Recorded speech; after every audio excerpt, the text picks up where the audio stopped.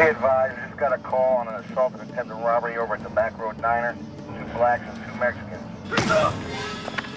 Said to be also drug dealers. Use extreme caution. Those fucking niggers over there. Why don't they go back where they belong? You want to make them leave? You just killed this man. Tried to take my gun after you used it on him for no reason. Why don't you go try that with your women? Maybe they like that kind of talk. Don't you watch where you're walking, boy? Fucking spit. Asshole, I got something for you. Don't walk away from me when I'm talking to you. God damn it, I'll do anything it takes. Time to bleed, motherfucker. I'm just not covering my ass. We're all involved in this. You understand? We're in deep shit.